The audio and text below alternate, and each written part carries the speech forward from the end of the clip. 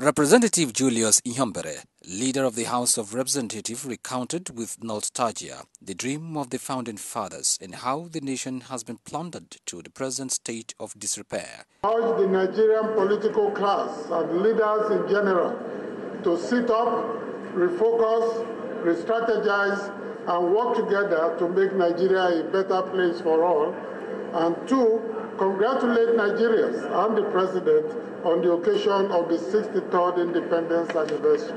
Emotion that generated heated debate on the floor of the House of Representatives. Members examined the factors militating against the nation's progress. Look at the Southwest. Thuggery. Yahoo. Look at the Southeast. Unknown gunmen terrorizing the citizens of this country. Look at the Northwest. Look at the North Central. Banditry. Kidnapping. Mr. Speaker, look at the South-South. Look at this threat to the economy of this country as a result of oil theft.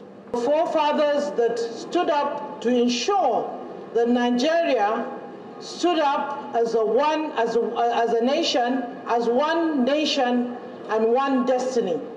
So we should go back and ask ourselves where we have gone wrong. Why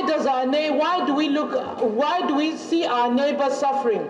Why do we see the people hungry?